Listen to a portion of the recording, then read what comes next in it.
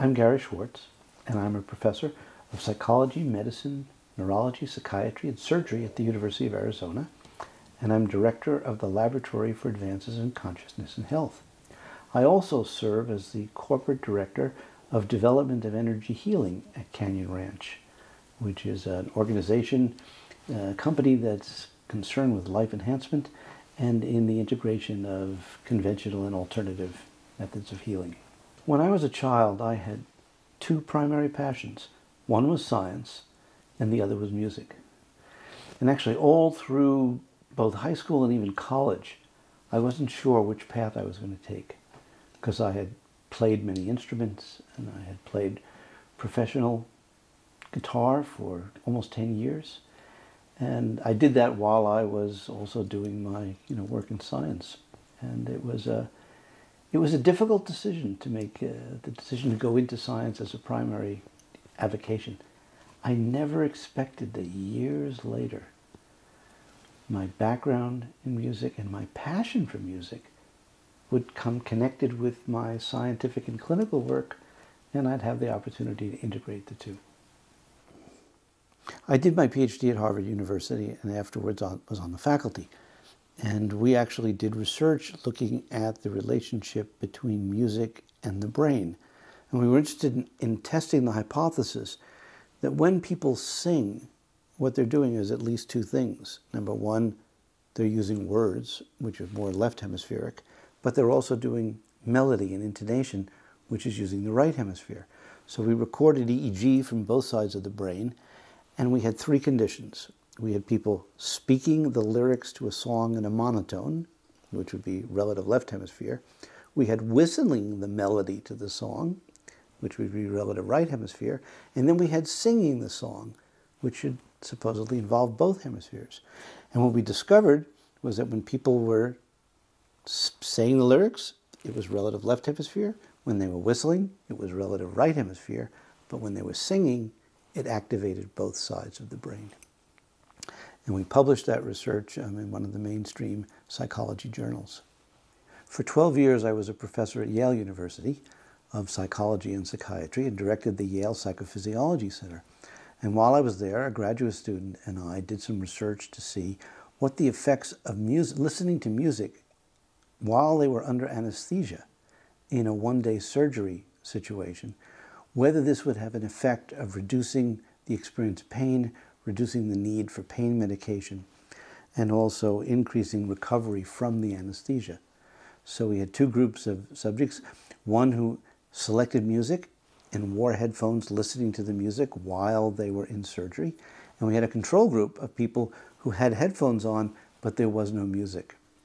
And what we discovered was that the people who had music during surgery actually reported less pain and used less pain medication and recovered more quickly from the anesthesia, which again was suggesting to me that music could have effects that would be applicable to the healthcare situation. When I moved to the University of Arizona, I had the opportunity to return to doing research on music. And it began because a woman who had a PhD in optical sciences, Dr. Kathy Kreth, decided to do a second PhD in the area of music. And she came to me wishing to integrate her interests in science and music and healing. She asked my advice, and I suggested, given that set of interests, that she might consider wanting to do research on the effects of music on the germination of seeds. Because although there had been many claims that music could affect plants, there had been really no controlled or systematic research. And Kathy went to her committee, and they approved this kind of research, and so we did a series of experiments. And we tested to see whether a beautiful flute music played to both okra seeds and zucchini seeds as they were germinating, whether or not it would have an effect on increasing the rate of germination compared to either no music or to random sounds like white noise, which were similar to the frequencies of the music.